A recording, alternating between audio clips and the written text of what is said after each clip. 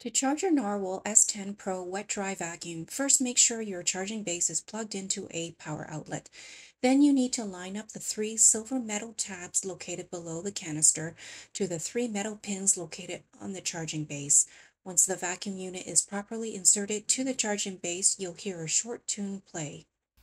On the top of the handle, there is a display that will show you what percentage the charge is at.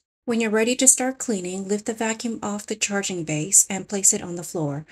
Power on the vacuum from the display on the handle. You will then be instructed to tilt the vacuum back to start vacuuming. Paused. Please tilt the handle backward to resume cleaning.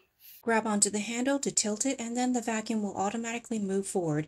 You can gently guide the vacuum to the direction you want and it will start cleaning your floors. Thank you to Narwhal for sending this and making it so easy.